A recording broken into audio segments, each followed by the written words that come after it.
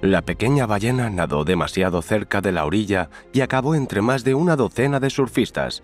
Ahora la cría está asustada y podría acabar accidentalmente en la orilla, pero la madre está alerta. Nadó hasta su cría y consiguió apartarla de las aguas poco profundas.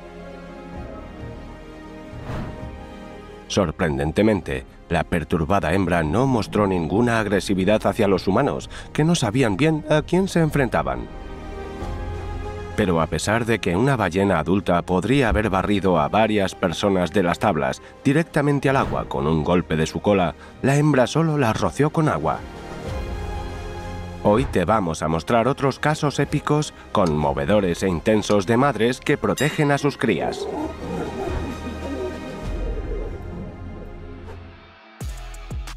A veces los cuidados maternales de los animales no parecen tan amenazadores como tiernos y conmovedores. Aquí el dueño prepara el alimento para el cachorro. Mientras el hombre mezcla los ingredientes, mantiene al cachorro alejado del cuenco. El cachorro avanza insistentemente hacia la comida, pero el hombre todavía está ocupado. La madre observa la escena y en un momento dado decide que ya es suficiente y le pone la pata en la mano del hombre para que deje que su cachorro se acerque a la comida. El hombre no esperaba que la madre defendiera a su cría con tanto tacto.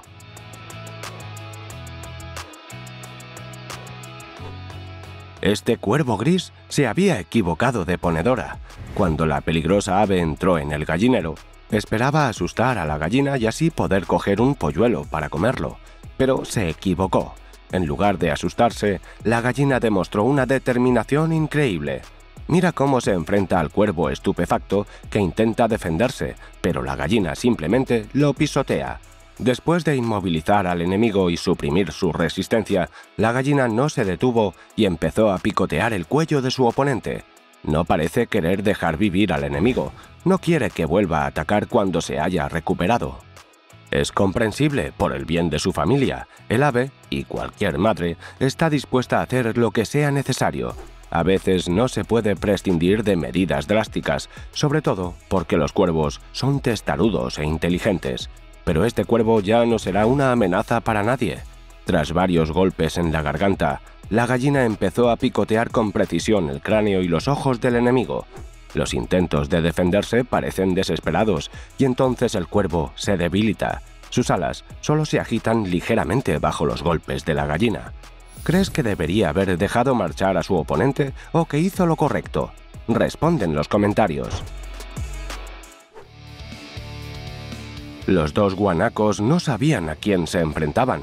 Los pumas suelen contar con un ataque rápido y retirarse si no pueden dominar a un oponente durante mucho tiempo. Pero aquí, la situación se desarrolla en un escenario inusual. El puma atacó a dos guanacos que inmediatamente se dispersaron. El felino salvaje consiguió atrapar a uno de los oponentes en el último momento, pero no lo derribó y únicamente se agarró a las patas traseras de la víctima. El guanaco se defendió de forma impresionante y empezó a patear para deshacerse del felino. Por supuesto, el puma no le teme a los golpes de pezuña, pero cuanto más gasta energía el depredador, menos valor tiene la caza, aunque sea exitosa. Excepto que el puma no se echa atrás.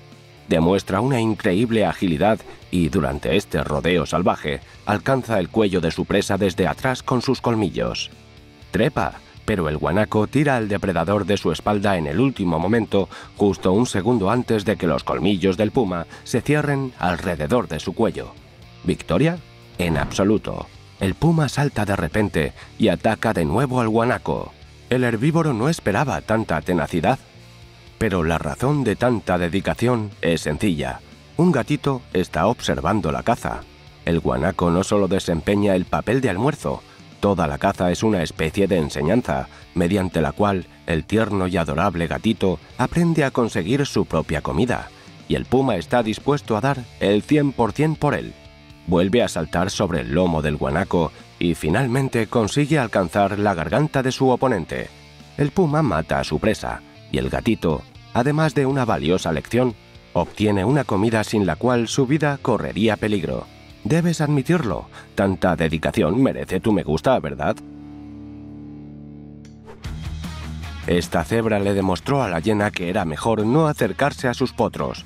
La enfurecida hembra se abalanzó sobre el depredador, lo derribó gracias a su ventaja en peso y aceleración, y luego inició una persecución. La hiena no tiene ninguna posibilidad de resistir a semejante furia. Huye despavorida, mientras la cebra muerde a su enemigo a la carrera y le agarra la base de la columna vertebral con los dientes. La hiena sigue teniendo suerte. Una hembra adulta podría haberle partido la espina dorsal. Los conejos y las liebres tienen fama de ser tiernos, vulnerables e indefensos, salvo que cuando el cuervo atacó a esta cría, no se dio cuenta de que, para salvar a su prole, su madre era capaz de despertar el espíritu de un samurái. Mira a la hembra corriendo resueltamente hacia el agresor. No se esperaría eso de un temeroso animalito, pero está claro que para ella proteger a su cría no es solo un reflejo, sino su objetivo más importante. Le quita la cría al aturdido agresor, tras lo cual empieza a perseguir al ave.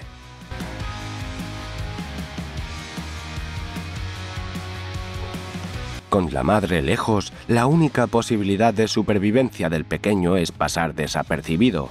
Debes admitirlo, al principio uno no se percata de la persistencia del pequeño entre el follaje, y mucho menos detrás de una valla, pero la serpiente se guía por el olfato, no solo por la vista. Explora el entorno con su sensible lengua y se da cuenta de que la comida está cerca, y encuentra al conejo, y cuando lo encuentra, se abalanza inmediatamente sobre él, le clava los dientes y empieza a asfixiarlo. ¿Asustado? No te preocupes, mamá ha acudido al rescate justo a tiempo. La serpiente no esperaba semejante furia. La madre luchó contra la serpiente, y la primera parte de la pelea es difícil de distinguir detrás de toda esa vegetación, pero se puede ver claramente la cola y el torso de la serpiente agitándose. La furiosa hembra lanza a la serpiente de un lado a otro, la muerde con sus duros dientes, la golpea con sus garras. El reptil es completamente impotente y sus mordiscos son ignorados por la madre. Tras recibir una terrible paliza, la serpiente se libera y se arrastra hasta un arbusto más alto. Solo cabe esperar que la madre y su cría sobrevivan y se recuperen de semejante ataque. ¿Conoces la expresión tan fácil como quitarle un juguete a un niño? Bueno, definitivamente no estamos hablando de un bebé gorila. Esta bola de pelo negro estaba tan adorable agarrando su juguete favorito y parecía tan indefensa. Es tan pequeño que es difícil llamarlo juego. Un gorila adolescente del mismo recinto decidió que podría aprovecharse de ello y quitarle su juguete favorito, excepto que el bebé estaba siendo vigilado todo el tiempo por su madre. Estaba sentada, inmóvil, probablemente admirando a su cría, y en cuanto el joven gorila dio un paso más hacia el bebé, la hembra se levantó inmediatamente y le cruzó el camino como si fuera una poderosa montaña viviente. El adolescente retrocedió de inmediato. No quería recibir un puñetazo en la cara por un trozo de goma. ¡Qué sensato! No debía meterse con la cría. Su madre siempre estaba ahí para auxiliarlo. En general, los leones machos son muy buenos padres, pero este es todavía muy joven. Tiene tanto interés en la guarida con los cachorros recién nacidos que podría lastimarlos accidentalmente. La hembra se entera y le da tal paliza que el león empieza a darse cuenta de quién es el verdadero líder de la manada. El padre se defiende porque tiene la ventaja de peso, pero a la leona no le importa. Está claro que sabe artes marciales. Mira, arroja al león sobre su cabeza. El aturdido macho da una voltereta, cae de espaldas y se retira, y la leona lo despide con un zarpazo. Es curioso que después de recibir una lección tan dolorosa, el león se comporte como si no hubiera pasado nada. Pero la paz está asegurada para los cachorros, con una madre tan valiente a su lado.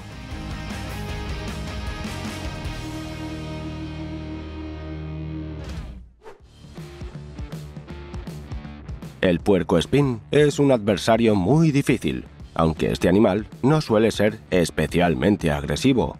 Se defiende con fiereza, pero no quiere las consecuencias fatales y evita las peleas hasta que está completamente enfadado. Pero en el caso de una amenaza para sus crías, la paciencia del puercoespín desaparece mucho más rápido.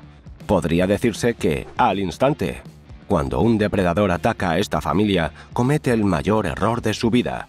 Los puercoespines ni siquiera pierden el tiempo intentando retirarse, pasan directamente al contraataque. Su objetivo no es solo luchar contra el enemigo, sino derrotarlo para que el leopardo no vuelva a amenazar a nadie. Macho y hembra actúan como un frente unido. Mientras uno de los progenitores cubre y protege a las crías como última línea de defensa, el otro actúa directamente contra el leopardo. El puercoespín pesa al menos 3 veces menos que su enemigo, pero a los padres no les importa. Al principio, el leopardo seguía creyéndose un depredador duro y temible, pero los puercoespines no tardaron en demostrar que hoy el gato moteado se ha convertido en una víctima. El leopardo maniobró tratando de evitar a los puercoespines y atrapar a su cría, y por un momento la situación pareció amenazadora, pero en realidad el bebé estaba a salvo. Los furiosos padres frustraron inmediatamente los intentos del depredador de atacar a su cría. En lugar de solo defenderse con el escudo de sus agujas, los puercoespines se lanzaron a la batalla. El leopardo cayó en una trampa al acercarse tanto a los dos adultos, un error fatal. Los puercoespines fueron como un ariete. Desde una distancia tan corta, fácilmente pueden salir ganando. El leopardo, incluso con toda su agilidad, no tiene ninguna posibilidad de esquivar. Las agujas perforan la piel del depredador y se incrustan profundamente en su carne. Pero aquello era solo el comienzo. A medida que el dolor atravesaba el cuerpo del gato, sabía que tenía que retirarse, pero nadie le dejaría ir. Los puercoespines rodean al leopardo. Sus agujas apuntan hacia atrás para no interferir con las propias bestias, así que tienen que retroceder para atacar. No parece demasiado peligroso hasta que están cerca de los ojos del depredador. Los puercoespines embisten a su enemigo, lo rodean, no lo sueltan y vuelven a dejar las agujas en su cuerpo.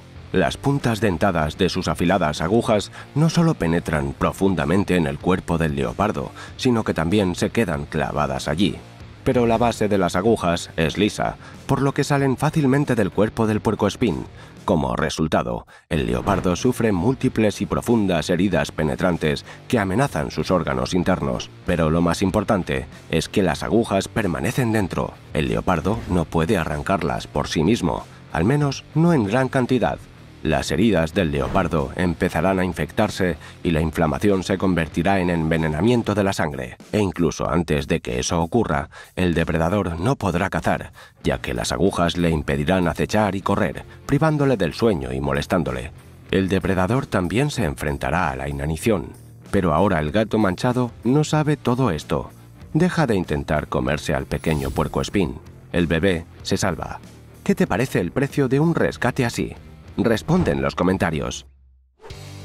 Los macacos suelen ser animales bastante violentos, así que este gatito tuvo suerte de que su madre lo salvara de ser secuestrado.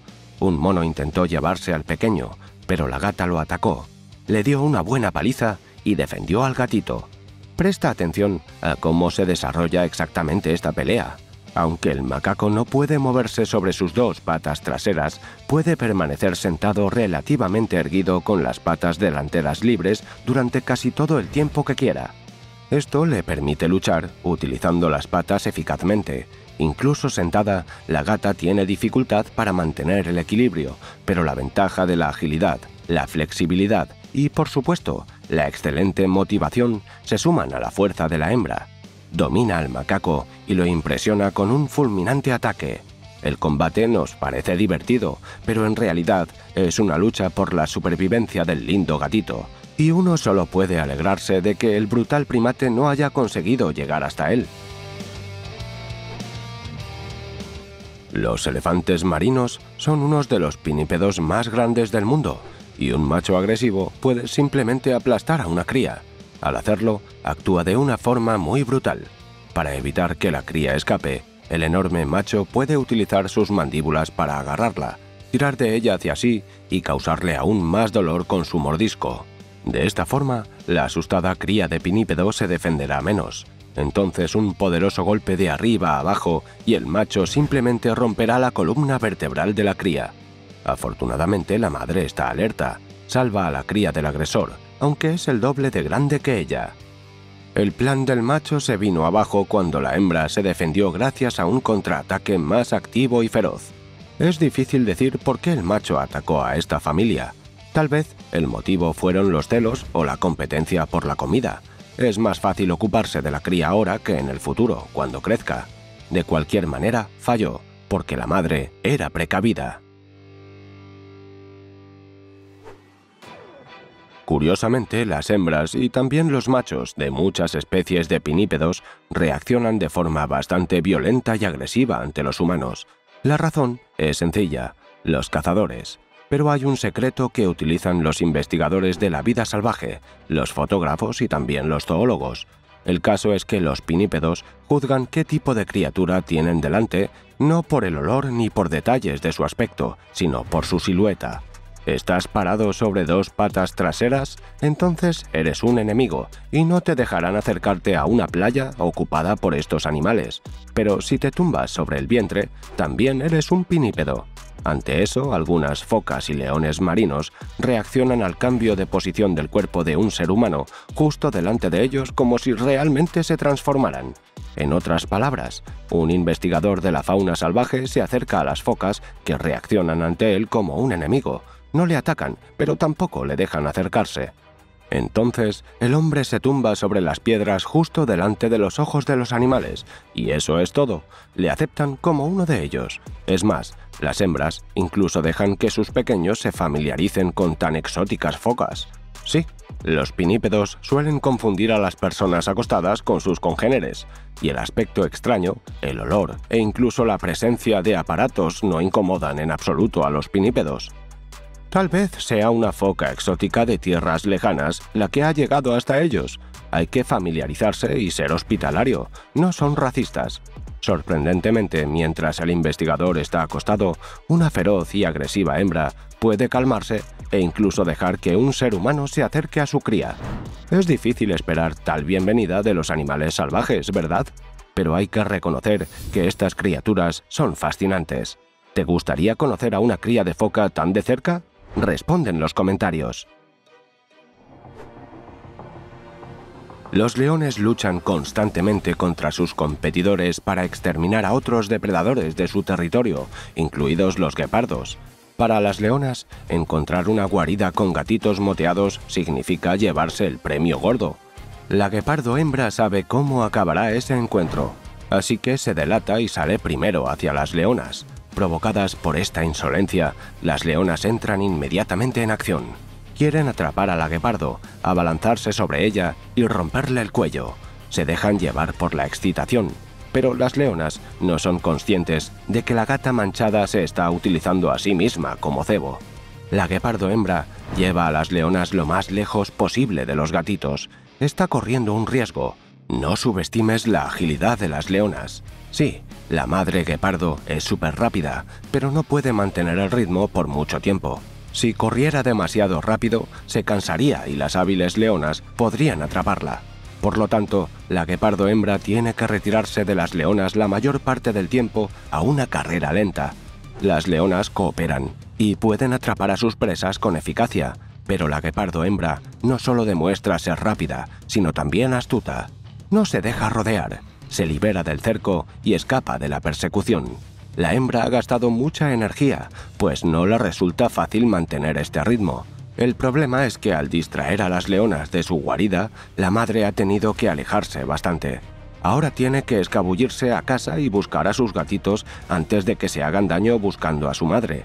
La situación es intensa, pero la guepardo muestra tanto aplomo como cautela. Al final, encuentra a los gatitos y se reúne felizmente con ellos. Los cachorros se han salvado.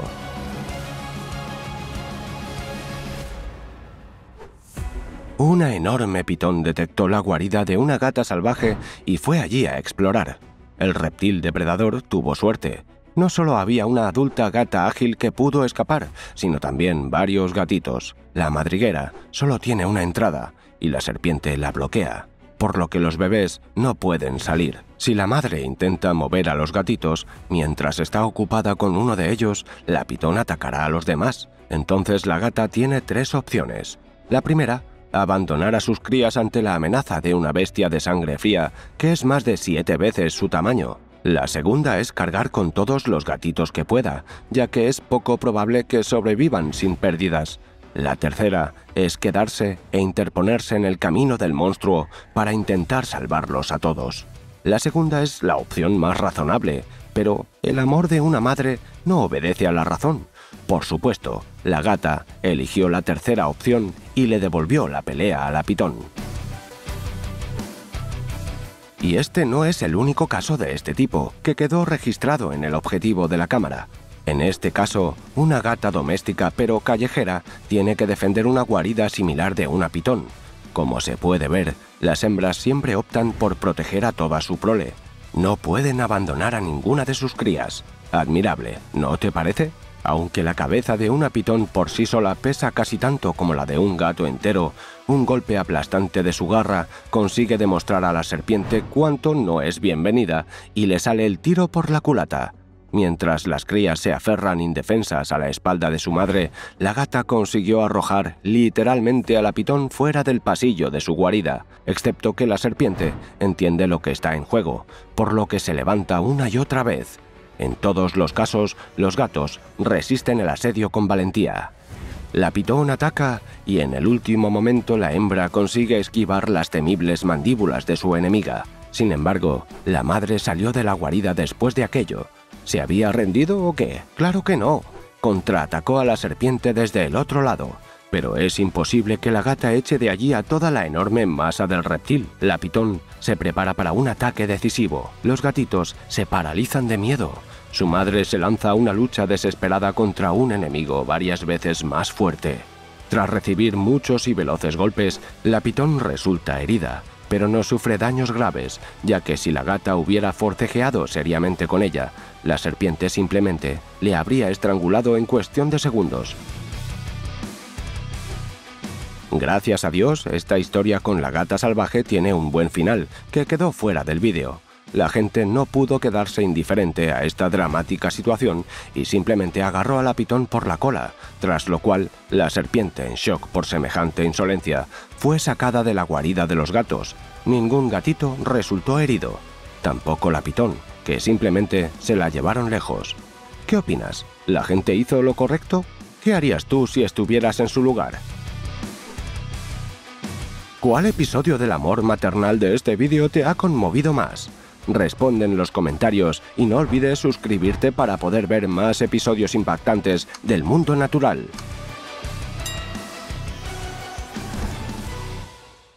Psst, hermano, ¿sabes lo que es una tendencia?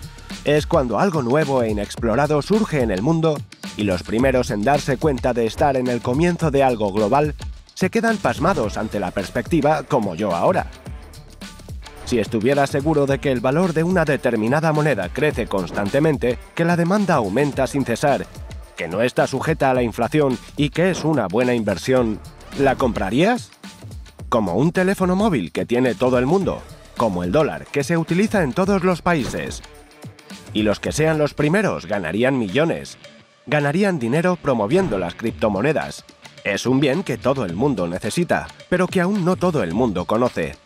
Y aún no comprenden todas las perspectivas y posibilidades de las criptomonedas. Este nuevo sistema financiero será parte de la vida de todo el mundo, incluso de los pobres. ¿Y qué obtendrá cada socio? Independencia financiera total del Estado, total libertad de movimiento, la posibilidad de comprar coches y casas caros, tomar 4 vacaciones al año por lo menos. ¿No es eso lo que todos estamos buscando? ¿O sigues pensando que el Estado te mantendrá a ti y a tus pequeños hijos?